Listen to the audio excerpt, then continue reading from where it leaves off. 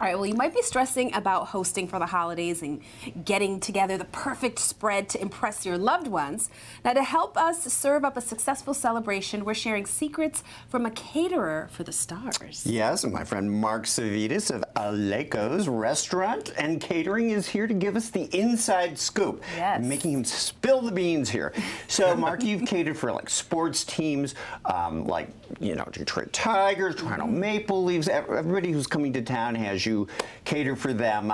So obviously you're used to feeding a lot of people and sort of demanding, you know. So how do you pull it off? Oh, how do we pull it off? There's a lot of ways we pull it off, but I tell you what, first of all, thank you guys for having me. Of course. It's a job in itself.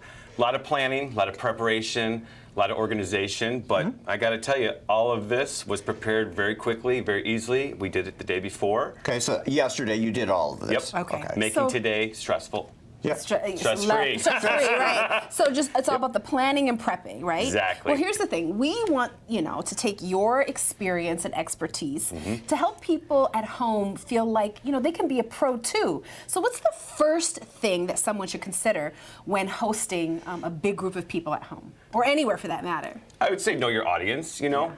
I would say kind of come up with a plan, come up with a menu that you think is going to work, something that's not going to stress you out because you're already stressed out enough on the day of the event. But coming up with a menu, a simple, geared towards them menu would work great.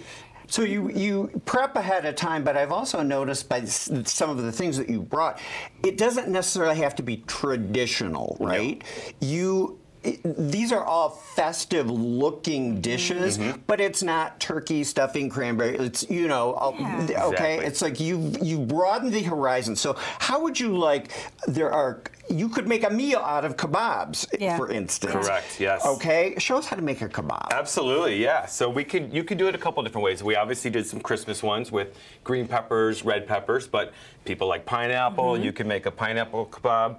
You could put different peppers here. Oh, of course you could put a pineapple in that. I get what you're saying. Gloves. Gloves are key, you guys. You all want to wear gloves, even at home. Like so many people, you know, I just wear because you're gloves at home, yeah. you know, you're out in the world, you're coming home, there's germs everywhere. Even when you wash your hands, you don't, you know, still feels good to have gloves on. But all of this feels practical. Simple kebab, super easy to do. I could do that. John, you could even do that at home.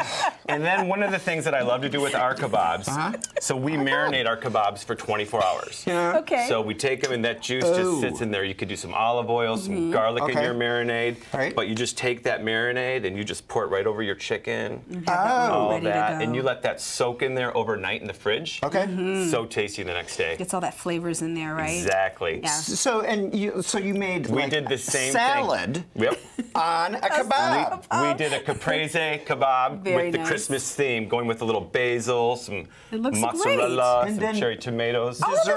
Dessert. It all looks very healthy. It all looks super approachable. Like when I see this, I'm like, John, I could do this. We could do this. So yes. Okay. So what if we could? It's like we're not doing all that. Well, we could. It's simple. It's easy.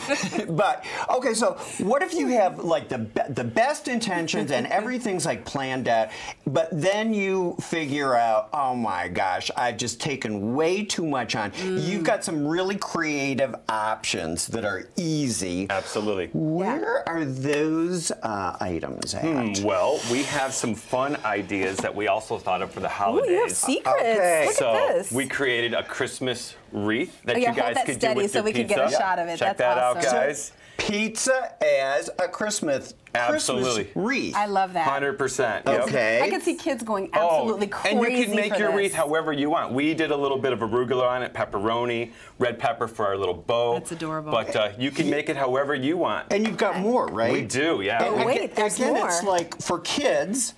It's also for adults too, though, John. So look at that. You got a snowman. Check that hold out. it steady. Snowman. That's adorable. That's absolutely adorable. Simple, easy to do. Kids love it. And I think we have one over by you, John. Okay. Look at this one. This is like the crescendo. It's a Christmas tree. It's a Christmas tree. Making Christmas fun, you know? This is beautiful. So it's non-traditional, 100%, but feasible and festive. Festive and feasible. Very we should festive trademark and feasible. that. Festive and feasible. All right, so let's say you're running out of time, right? Yes. What dishes can you skip, and what dishes should you make a priority? You know? I would skip the traditional turkey, the traditional chicken. I would make the pizzas the priority if it was me. You know, everyone's going to talk about it. It's a great conversational piece. Kebabs are always fun. Yeah. We've got a Christmas lasagna over there, a that looks great. vegetable lasagna, decorated Christmas style. And actually, lasagna can be a traditional dish with people who are like from the Mediterranean. Well, you're Italian, right? Exactly. So, yeah, that's how we grew up. No, this looks amazing. All right, well, Mark, tell everyone a little about your catering, your restaurant, and your catering business. Yeah, Aleko's has been in business for 30 years.